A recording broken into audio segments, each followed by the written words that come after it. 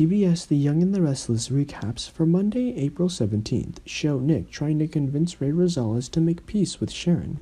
Adam will end his relationship with Sharon so that she can be happy with Ray's love. Nick Newman talked to Ray, who advised him to accept the fact Adam was indeed innocent. Nick encourages the detective to let go of his anger towards Adam Newman and focus on his wife. However, Ray is skeptical as to why Chelsea would want to harm him.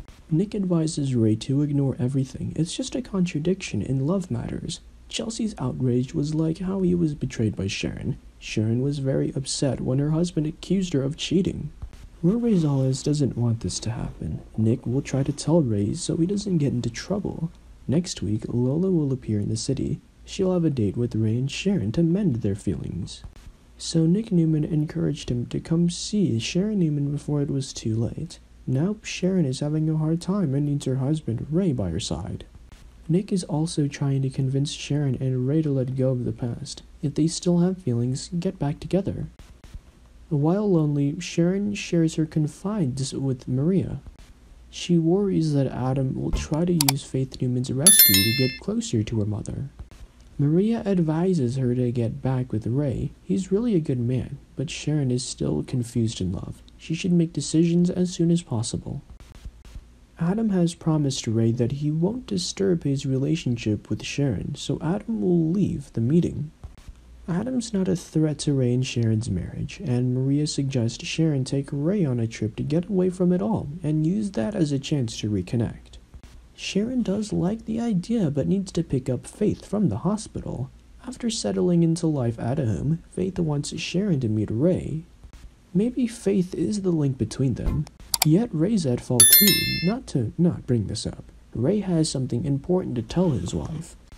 Sally seemed delighted at the arrival of Tara to disrupt Summer and Kyle's wedding. Summer suspects that maybe Sally is behind the incitement of Tara to break up.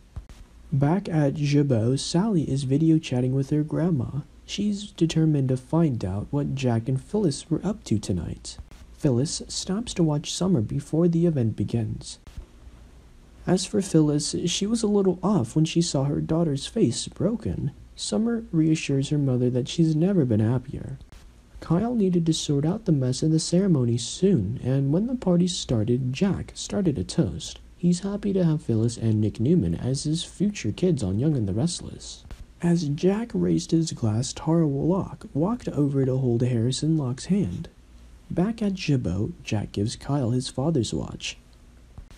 He's very proud of Kyle handled the whole Ashland Block mess. At the society, Jack warns Phyllis that Sally may appear uninvited if she continues to complain about his affair. Next week on The Young and the Restless, Ray Rosales will finally decide on his marriage, but will Sharon accept to come back or not? As always, we will put the latest news and updates on the Y&R channel.